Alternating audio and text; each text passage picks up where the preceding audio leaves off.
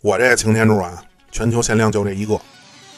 官方新品重新激活擎天柱的人形，结合了传统形象和以往游戏中的外形设计，身形比例协调，背部没有累赘，同时也可以安装全部武器。胸口可以打开，内有能源宝。脊椎虽然也有刻画，但不够明显，比较可惜。头雕的眼睛偏小，好不好看见仁见智，但口罩的细节刻画还算比较仔细。全身关节的可动幅度不错，摆出各种造型都算比较顺利。我手里的这个大概率没有重样的，因为它有一条腿没给我上气。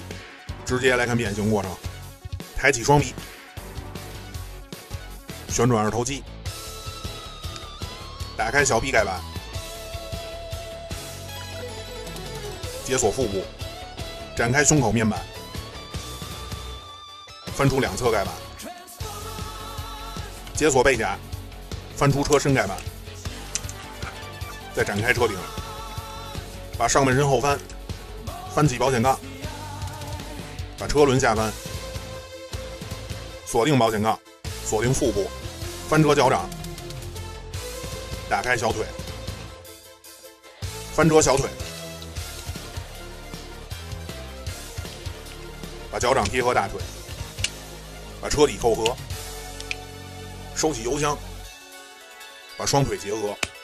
把背板下拉，收起头部，后翻双臂，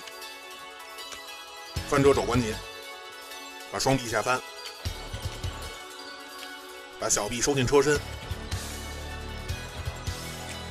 收起车顶和车身锁定，车身两侧面板下翻和双腿锁定，下翻车头和保险杠锁定，武器可以安装在车尾两侧。